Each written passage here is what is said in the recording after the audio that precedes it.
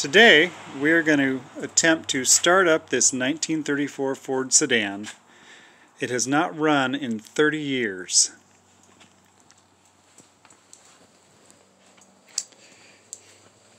It's powered by an original 1934 flathead engine.